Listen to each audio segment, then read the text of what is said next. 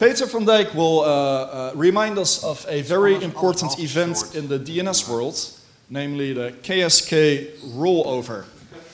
Time after time we're discovering with cryptography that if you don't refresh things every so often, we may run into trouble. And actually we are in trouble now. So, Peter? Did you just say that this talk is about the KSK roll? Is it not about KSK? It is not. Oh. Okay, well, good morning. Surprise me. All right. Good morning. How many of you host DNS zones on any software? Okay, it's quite a lot. And how many of you run resolvers for a serious number of users? Also quite a lot. Well, it's very good. So, that's all.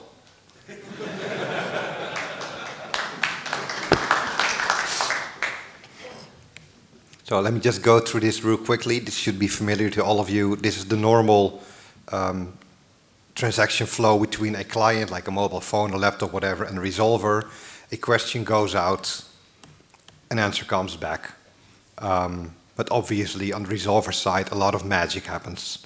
And this magic very basically looks like this. The resolver goes to the root, asks for the name you asked for, etc. Eventually, it goes to google.com to get example.com. I'm sorry for this mistake. This is still a simplified view because many things happened underneath. Since 15, 20 years ago, the DNS has been extended into EDNS. EDNS is a theoretically backwards compatible change to the DNS that allows for bigger response sizes, allows for DNSSEC and other extensions. If you send, as a resolver, a query with EDNS to an authoritative, you expect an answer back. The reality today, thanks to bad implementations, firewalls, and middleboxes, is often different. We might get a format error, indicating the authoritative did not understand this backwards compatible question. We might get a server failure. We might even get back the name does not exist. This is a very hard situation to recover from. We asked a valid question. The authoritative said the name does not exist. We just have to believe it. We might get not implemented, an empty answer, or, my personal favorite, a timeout. This is the worst thing that can happen to a name server because it has a user waiting on it. Now it has to figure out what to do next to quickly, swiftly get an answer for the client. Today, this is what happens. We send a query with EDNS. We get a timeout. This takes 1, 2, maybe 3 seconds. We try again without EDNS. This may work. We may, in fact, be talking to a server that does not support EDNS, that gets confused by EDNS, and will respond. Most of the time, this will not work. The server will, in fact, be down. We have now wasted between 3 and 6 seconds on a server that is broken, all because some of the servers out there get confused by EDNS. So, in coordination between all the big open source DNS resolver vendors, we are changing this behavior. Starting February 1st, roughly, because we have release schedules to keep to, we have to wait for all of your resolver operators to deploy new versions. If we get a timeout, we have now spent 2 seconds, we will ignore this server. We won't fall back to non-EDNS. We will try your other server in the hope that that one is up. To prepare for this, make sure that your servers respond validly and quickly to queries with EDNS. There are many ways to respond correctly. Timeout is never one of them. The quickest way to test your servers is to go to the DNS Flag Day website, where we have collected all information on this plan. Just enter your domain name and you will get a green, an orange, a red, or perhaps a different error. And once you have that, you can always click through to the EDNS compliance tester run by ISC, which will give you many more details. As you see here, the NLNOG.net zone is hosted just fine. Everything is black, which is fine. You might see some red here, even though this one is green.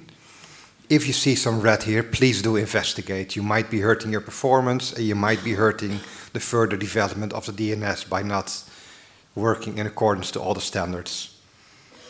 Then for bonus points, go to DNSFizz and also check your domains there. And any errors or warnings you see there may also be hurting your performance.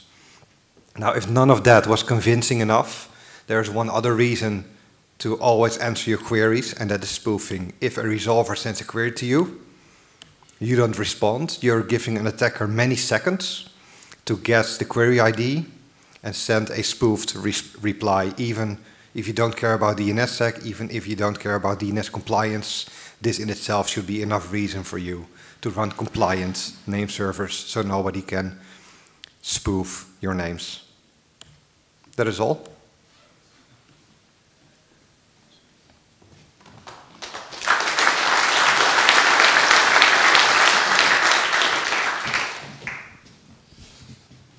Any questions for Peter? Hey, Jan. Hey Peter. Thank you for this. I was actually not aware that there is the Flag DNS Day, so thank you for letting us know. One thing that's a little bit confused me.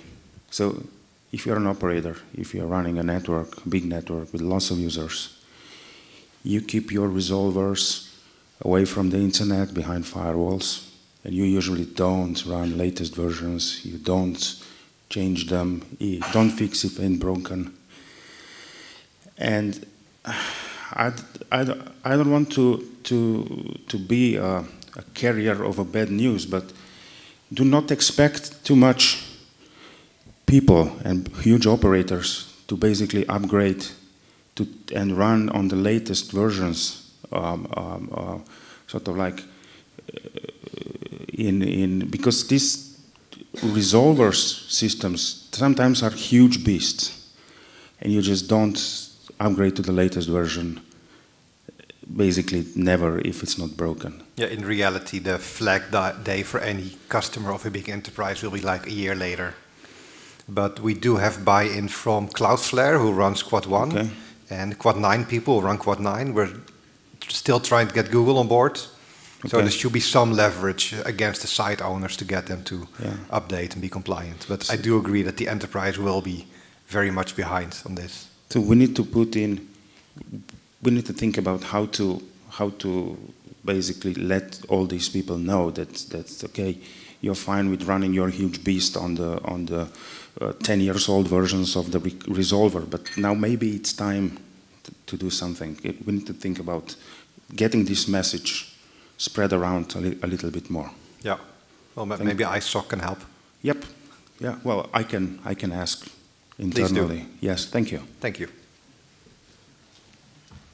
Hi.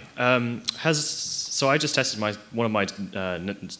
have just tested one of my zones, and it says it does not work. Has any mass scanning of all names or all known names been done to ensure that this flag day will not ruin everything? The CZNIC people who are also supporting this initiative have scanned the CZ zone, and they found, I think, 0.4% would fail. So nice. It's not a lot, but of course it depends on which names are in there. Nice, I'm the 0.4%.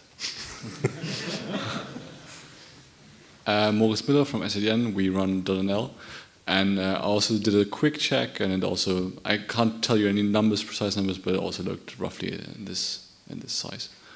So roughly around 0.5%. Yeah. Okay. All right. Thank you, Peter. Thank you.